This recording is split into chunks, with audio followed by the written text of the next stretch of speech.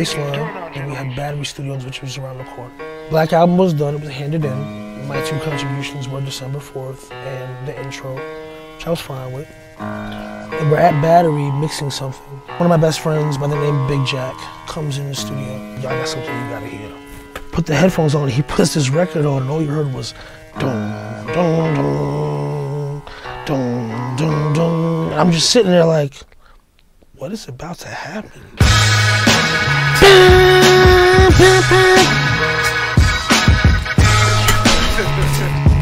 The engineer freaks out, he turns around and he's like, yo, what's going on? And I'm like, listen, keep doing what you're doing. So I made the PSA beat in the headphones while the engineer was mixing whatever record we were working on. I made the beat in like 10 minutes. And I ran over to the studio, and Jay had around the corner back to baseline, and Jay had left already. So the next day, Jay's doing listening sessions for the press, for the Black Album. Like he had like all the Viacom people there, then he had all the hip hop magazines like Source and XXL there.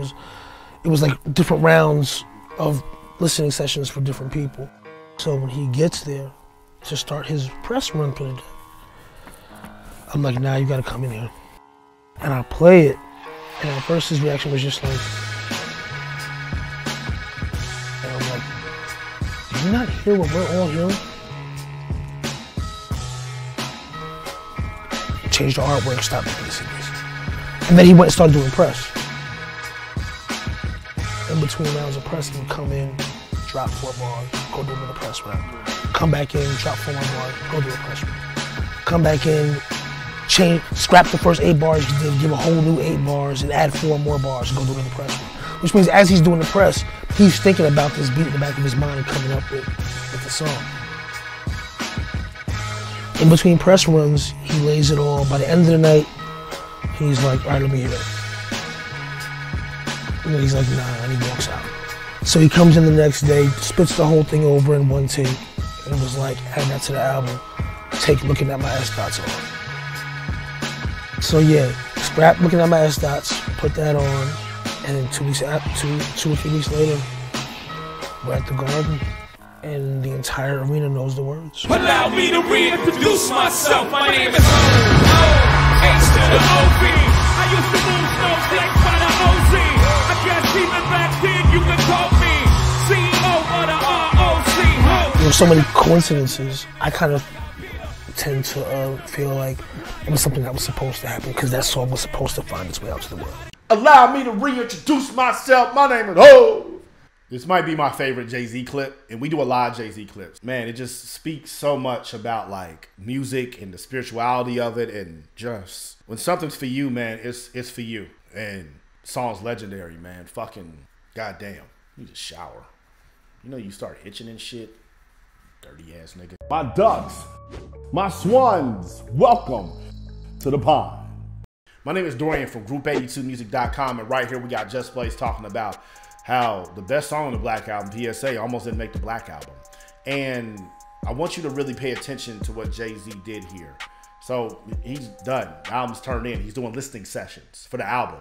You don't do listening sessions for the album back then until it was done, right? Like, I'm playing it for the press, so the press can get excited about it. They can go write in the magazines about it. The radio stations can talk about it. Because this is 2003. Like, I want them to be excited. The album's finished. It's done. Just Blaze loved that beat so much. And he had been working with Jay-Z for so long that he knew, like, yo, nah, you need to hear this shit. Nah, you need to hear this shit. And he played it for him. And as Jay-Z's doing the press runs, and he's talking about all the songs that are on the album, and he's already sequenced the album, and he's already done all these things with the album, that's on his primary thought. But what's on his secondary thought? That beat, right? Anybody that makes music, you know, once you get a melody stuck in your head, that motherfucker's an earworm. It's just there and it's just on rotate. It's like a rotate. It's on rotate. It's like a DJ is inside of your head. It's just constantly playing the record. So that's one of the secondary thoughts. And his tertiary thoughts, he's writing the song. So in the conscious, in front of him, he's doing press, media for his final album, his retirement album. His secondary thought, doom, doom, doom. His tertiary thought is the lyrics to doom, doom. It's crazy shit. I do shit like that, but I didn't really know that that nigga did shit like that. The song got done. It came out. It's great. It's dope. It's one of his best songs ever. And that goes to show you the spirituality of music.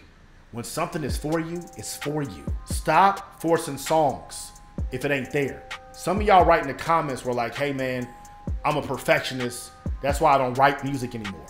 My nigga, I'm not trying to shit on you. I'm just telling you this.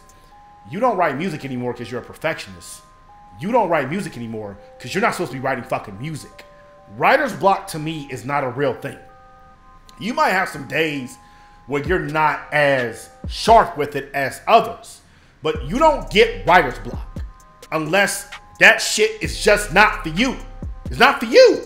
And if everything you listen to is not for you, if every beat you come across is not for you, and this has been going on for 3, 4, 5, 6 months, a year, you're not a songwriter.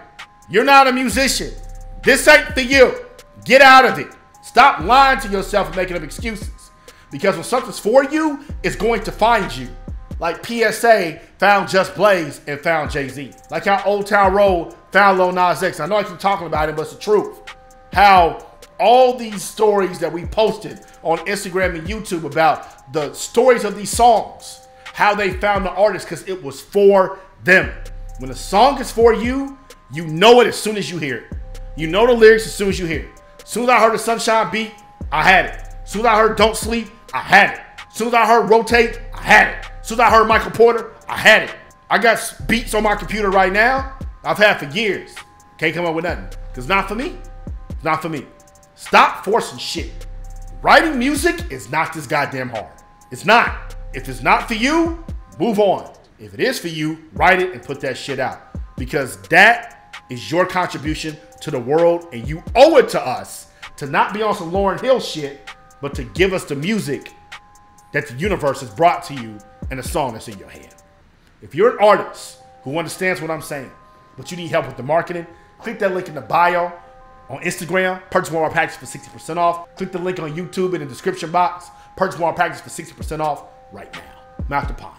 Y'all stay true.